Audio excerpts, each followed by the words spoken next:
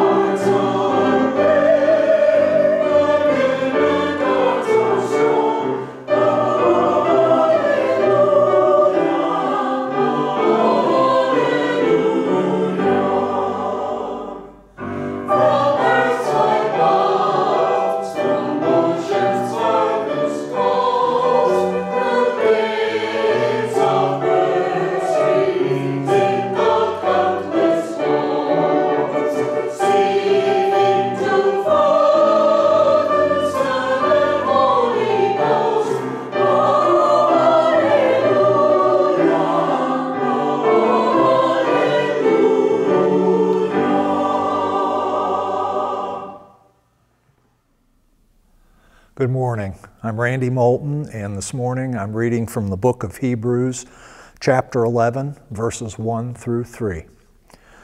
Now faith is the assurance of things hoped for, the conviction of things not seen. Indeed, by faith our ancestors received approval. By faith we understand that the worlds were prepared by the word of God, so that what is seen was made from things that are not visible. This is the word of God for the people of God. Thanks be to God.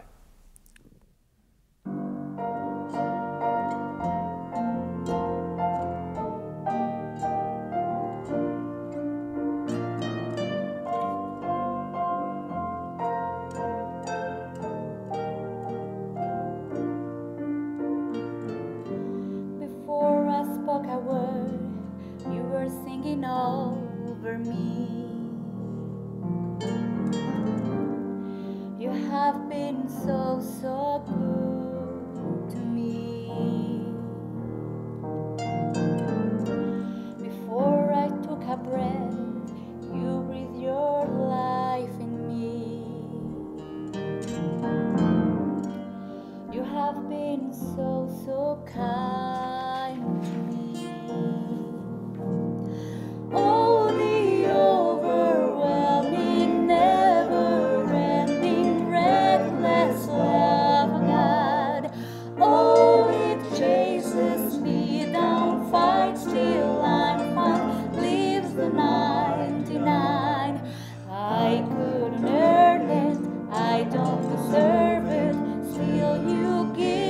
yourself away. Oh, the overwhelming, never-ending, reckless love of God.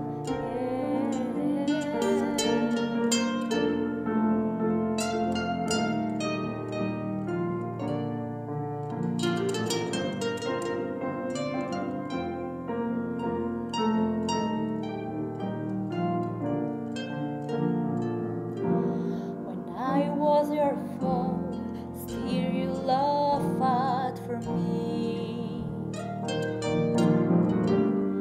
You have been so, so good to me. When I felt no worth, you paid it all for me. You have been so, so kind to me. And oh, the overwhelming, never-ending, reckless love of God. Oh, it chases me down, fights till I'm found, leaves the 99. I couldn't earn it, I don't deserve it, still you give yourself away.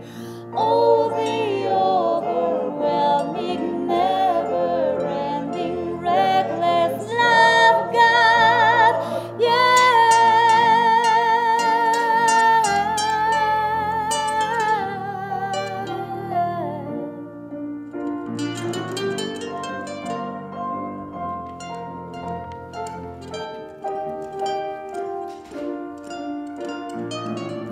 There's no shadow you won't light up, mountain you won't light up, coming after me. There's no wall you won't kick down, lie you won't tear down, coming after me.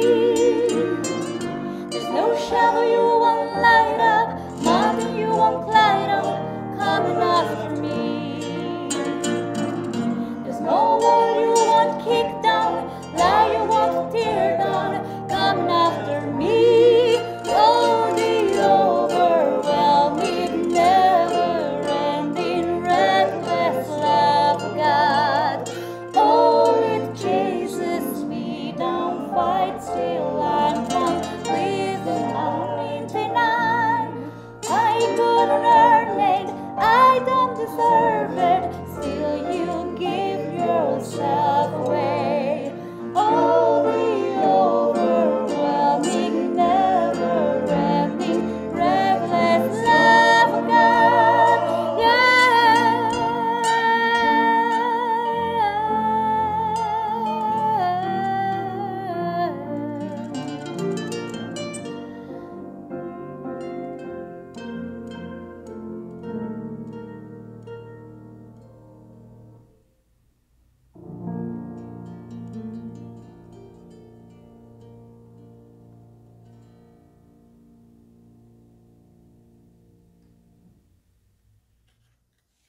Hey again, friends, if you missed it at the beginning, my name is Sean Devilites. I'm the pastor here at First United Methodist Church.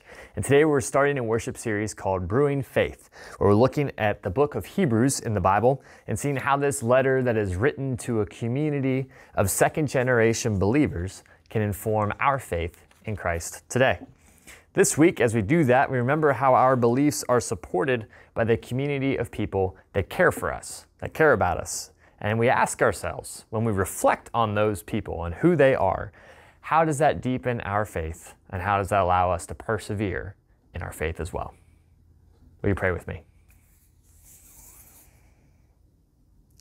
Living God, we give thanks today for the great cloud of witnesses that have led us to this place, wherever that place might be, on this day.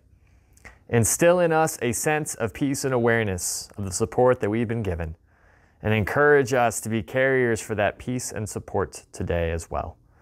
And bless this time we might learn more about you, more about ourselves, and more about each other, and we might grow closer to you and one another as well. We love you. Amen. I'm glad you finally found something that you're good at. These words from my mom were shared with me when she learned that I had made the bus for an invitational track meet in high school. You see, I made the bus because the month prior I had filled in on a relay for a guy who, I guess fittingly, had missed the bus to a league meet. It was a smaller one that everyone gets to go to, right?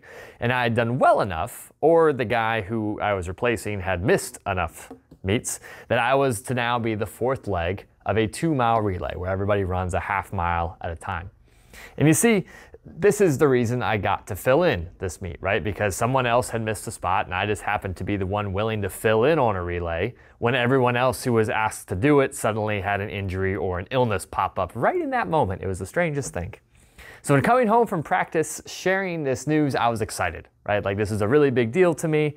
And my mom had this gift, still does have this gift, for delivering encouragement in such a way that makes you go, wait, what? But also understand that you are in fact being supported, right? And you know, this running thing, this journey that I'm on is still going. And some of y'all have heard me talk about this a lot, and I appreciate how many times you humor me in saying it again, but running is a part of my faith. It's a practice that works for me. And that's gone from the days of running a half mile at a time to days now where I'm running a half marathon or more at a time. For me, there's just something about this idea of putting in effort forth, and an effort that sometimes feels like everything is clicking and coming together, and other times feel like the only thing clicking and coming together is a knee or an ankle, right? There are good days and there are bad days. And in putting that effort forth all at once, we are supported by every mile that we have traveled before and inspired by every mile that lays ahead of us. Also sometimes frightened or annoyed by what lays ahead of us, but I digress. It's because of that type of effort and the way that's associated with a journey and with running and with walking and traveling that we hear about this in our passage today. The reason why the author would think to use it as an illustration in our passage in Hebrews. And if you aren't familiar with the book of Hebrews, allow me to run us through some context. We're not sure who the writer of Hebrews actually is, but we know that they were extremely well versed in both the Greek language and in Hebrew culture. If you are familiar with Greek, which I am not, besides a few letters, you can see in the original writing just how nuanced and how things were like coupled together, and it was almost like poetry in how this letter was written. And yet the person who knew to do that also knew the Hebrew culture really, really well.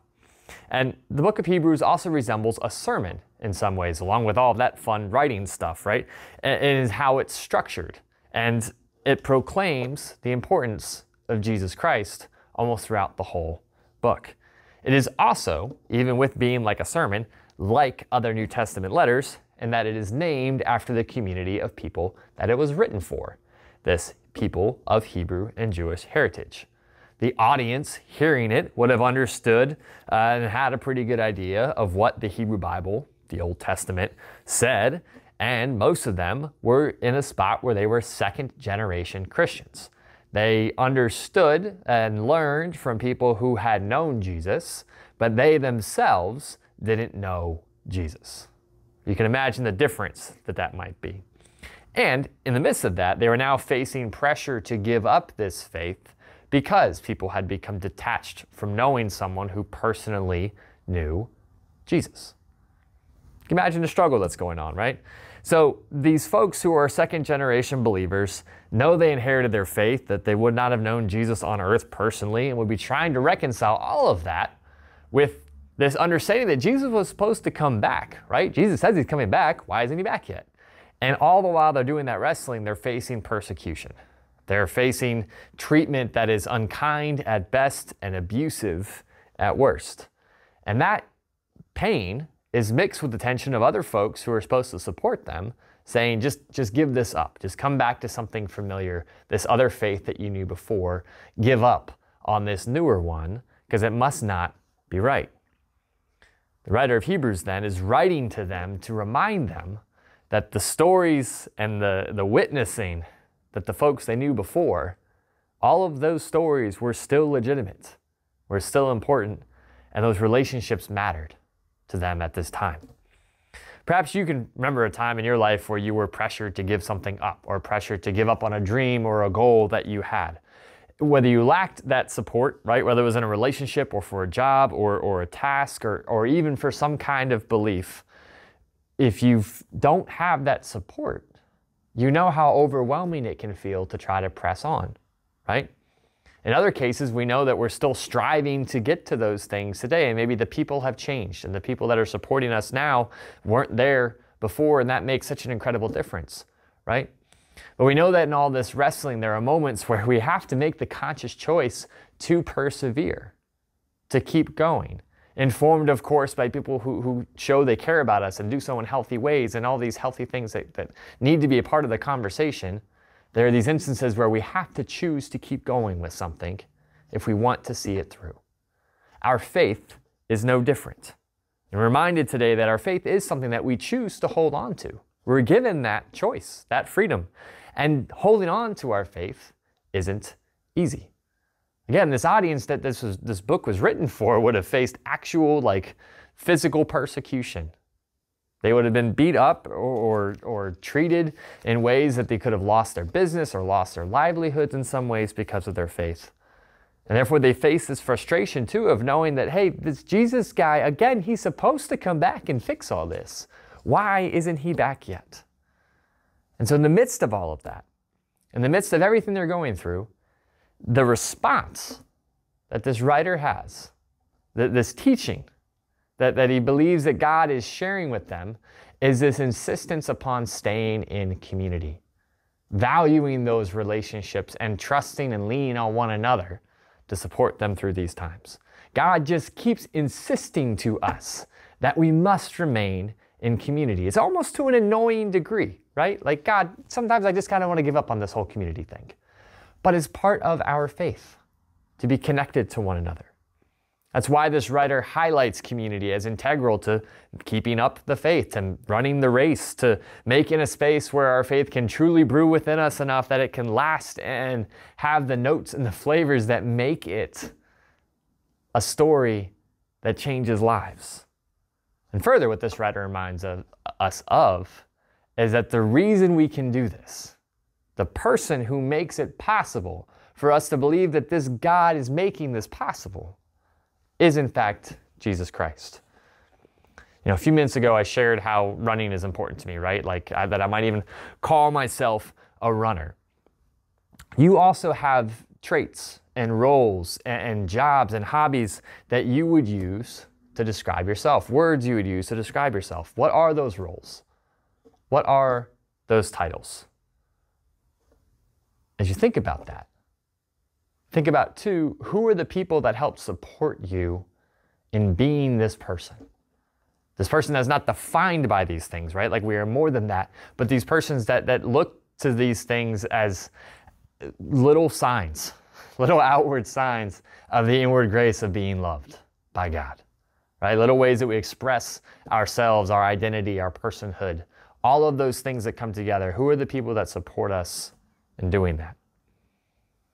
According to Hebrews, every person who tells you, I am so good, I'm so glad you finally found something that you're good at, right? Every person who does that, and we think about their story, and we think about who they are to us. Every person whose story brings a smile to our face, or a nod, or a look to the heavens, or a tear because they're not here in the way that we want them to be here anymore. All of those stories matter to us. We're told by God that all of those stories are still important. They aren't lost. They are part of who we are. And so even when the people who taught us these stories, who told us these stories, who gave them to us, even when they aren't here, they still live on. That's his concept of this great cloud of witnesses, the stories that these second-generation believers learned about Jesus and God from the people who were first-generation believers, right? Those still matter. They still have worth. It is incredible, isn't it, that God weaved us together in such a way that the God of the universe is not only accessible to you and to me on our own, but is accessible through community. That our faith can be sustained through the stories we share with one another. That is the truth that keeps us going when the road becomes rough, when the weather around us becomes, inclement, when the voices that have been cheering us on for so much of our life grow more and more distant, right? That is what helps us to persevere. The people that we hear about in the book of Hebrews, the ones that we're going to spend the next few weeks thinking of and reflecting on and seeing how their stories connect to ours, we think about how they're mixed in their past, they're mixed in their life experience, they're mixed in their lineage and their language, and yet what is consistent is that this call for them to trust and love one another, to hang on to one another, to hang on to God, is because the work that was done before is not yet finished. But the love that was being shared before is also not finished. That there's a baton being passed, just like in a relay race, and these stories they share were not shared in vain. They keep going because we know God keeps going, and therefore we keep going as well. And today we acknowledge that this race we run isn't easy. But we also acknowledge that we don't run this race alone or walk this faith journey alone. We acknowledge our need for God and our encouragement and hope that we need, and we give thanks because we also know that God has given people in our lives. They have different titles and different roles and different connections to us. They're friends and family and neighbors and coworkers and classmates and everything in between. We give thanks for them today because it is that great cloud of witnesses that has made this space and this day possible for us. On the first Sunday of the month, when we gather together in person, we celebrate communion. You'll hear a little bit more about that later when we first look to Jesus in that, right? Like we acknowledge that we fall short on our own, but by the grace of God and through the actions of Jesus Christ and the Holy Spirit, we can come together in community, acknowledging where we fall short and rising again to try again. We do that first, and then we also get to celebrate today on this All Saints Sunday, the great cloud of witnesses, those who have died, those who have gone before us to heaven. Remember that their stories are not dead. The stories they told, the promise that God made to them was just as true as the promise God made to Abraham, and is just as true as the promise God makes to us today. Each and every day that we are loved, that we are of sacred worth, that we have an opportunity, no matter how weathered or tired or broken we feel, to remember that we are beloved by God.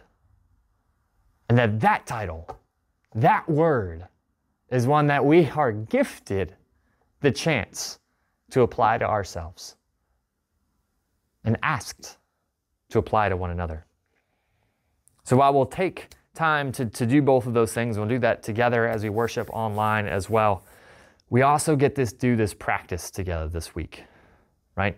And then here's what this practice is for us this week, to think about that great cloud of witnesses, to come up with 3 names of people that have helped us become the people we are today. The moms that said things along the lines of, I'm so glad you found something you're good at, right? The dads, the aunts, the uncles, the grandparents, the teachers, the neighbors, whoever, whatever title they held, who are those people in your life? Because this week we're going to pray for those 3 people each and every day. And we're going to give thanks, whether they're here or they're not here with us anymore. Because it is through that practice that we are reminded of just how connected we can be, of how our stories do weave together and cross paths and link us in ways that are so easy for us to forget. Who are the people that are part of your great cloud of witnesses? And in what ways can we pray and give thanks for them this week? Because it's through their stories that we remember we can persevere. It is through Jesus' stories, remember, that we will persevere. And it's through the saints that we can say, thank God, even when we don't feel like we are good at life. We have found something good with life. Will you pray with me? God, we give thanks for this day. We thank you for the opportunity we have to worship together. And on this All Saints Day, we give thanks for the great cloud of witnesses that make our life possible, that makes this space possible for us. And so as we come together in the spirit of prayer and sense the connection with all those that have ever prayed before, We lift up the leaders of our community, state, nation, and world. We pray that you soften hearts so that we can remember our shared worth as your people. We pray for all those affected by COVID-19, for first responders, for those serving in roles providing care for others, for those who teach and who learn whether they have a degree to show for it or not. We pray that we have the courage to be hospitable towards others, to be an anti-racist people until racism is gone from this world. And we pray for those affected by disaster, both natural and man-made. We lift up those who use their voice to amplify, to make louder the voice of others who are oppressed. And we lift up all those serving away from home, those without homes, and those who could not be with us today. We commit ourselves to resisting evil, injustice, and oppression in whatever forms they present themselves, and we pray for peace. We lift up Andy, Brian, Dorothy, Gary, John, Joy, Marlene, and others on our church prayer list. And pause and I lift up others on our hearts and minds as well.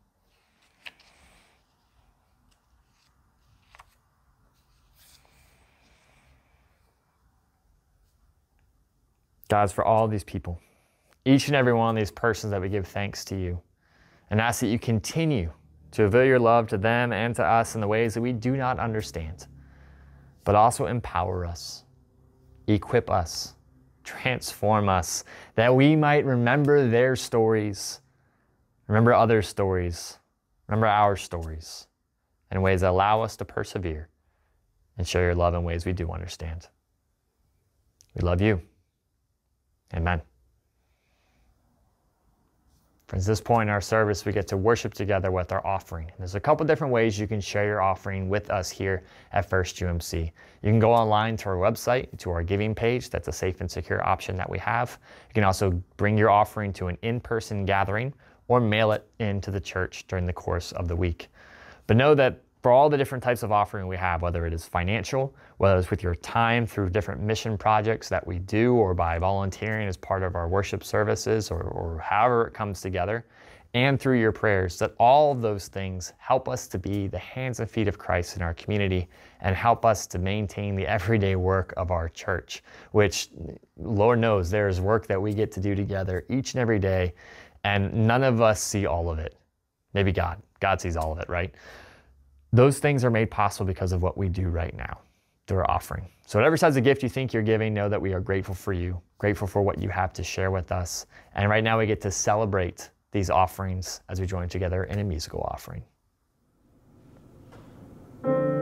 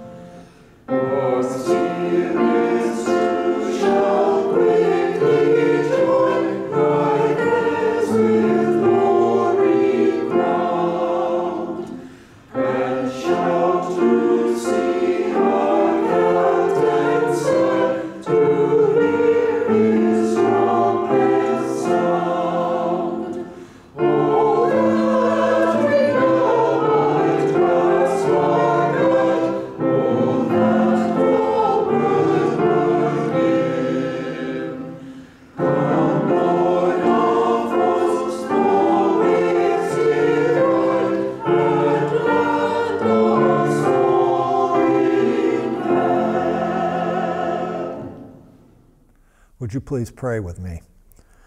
God of all generations, as we worship today, we offer our whole selves to you, all that we have and all that we are. Like your saints who have gone before us, we pray that you will help us be bold in our mission and in our witness. May we who have been given so much give freely, ministering in your compassion to the multitudes near to us and far from us, so that one day we may stand amidst the multitude that gathers at your heavenly throne. We pray this in the name of our Savior and Redeemer, Christ our Lord. Amen. Again, friends, as we mentioned earlier in the service, today is a Communion Sunday. First UMC celebrates communion on the first Sunday of every month. And while we do that in person, you get to hear about it in person when you're here, something we want to make sure that we share online as well is knowing that this is a practice that is an outward sign of an inward grace. You know, we come forward and we confess our sin before God, and it's important to do that individually, but also together, because that's what it means to be a community of faith, right? As we confess those shortfalls and confess our need, that we simply can't do all of life without God and without Christ, without the Holy Spirit, we then get to remember the meal in which Christ gave himself up for us. And the way that story goes is we know that Christ took bread, gave thanks to God, broke the bread, gave it to disciples, and Christ also took the cup and gave thanks to God, gave it to all the disciples, and for both of those things said, do these, share in these in remembrance of me.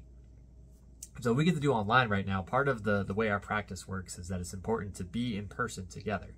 But know that in the coming days, when you share a meal with someone, that's another way to remember that God grants us this grace, grants us this relationship, and reminds us that we are of sacred worth. And so what we're going to do right now is join together the Lord's Prayer. And that's something that brings us together both right now as we worship together online, but also brings us together with folks who are sharing communion in person. So you pray with me. Our Father, who art in heaven, hallowed be thy name. Thy kingdom come, thy will be done, on earth as it is in heaven. Give us this day our daily bread, and forgive us our trespasses, as we forgive those who trespass against us. And lead us not into temptation, but deliver us from evil. For thine is the kingdom, and the power, and the glory forever. Amen. Friends, as we continue in worship today, we get to celebrate All Saints Sunday. And as you heard about a little bit before, we have a chance to remember those who have passed on in the last year specifically, and also all those saints who have been a part of our lives and our faith lives together. So now we light some candles in memory of those saints from First UMC who have passed on in the last year, beginning with Stanley Barnes.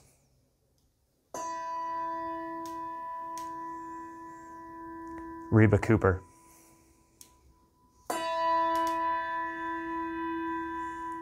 Chris Dunn.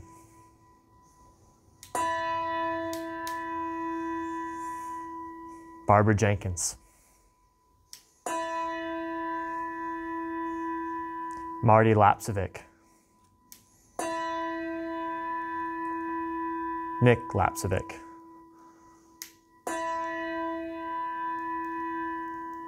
Freddie Snyder.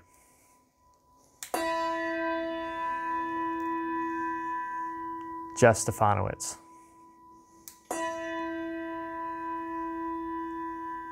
Shirley Stoltz.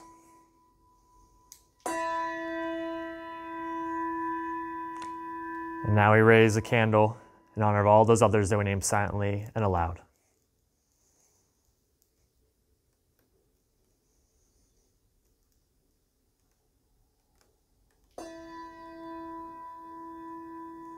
Let us pray. We give you thanks, O God, for all these saints who ever worship you, whether in arbors or cathedrals, wooden churches or cement meeting houses. We give you thanks, O God, for hands lifted in praise, hands gnarled with age, hands stained with grease or soil, and hands that are manicured as well. They're all holy hands, God. And we thank you for these hardworking saints that left their mark for you and for us and for our children to come. Thank you for the sacrifices made by those who have gone before us. Bless the memories of your saints. May we learn how to walk wisely from their examples of faith, dedication, worship, and love. And may their faith stories continue to inform our faith stories and guide our steps to come. We love you. Amen. Friends, this concludes our worship service today, and we are so grateful and so excited that we had a chance to share and worship today on this All Saints Sunday.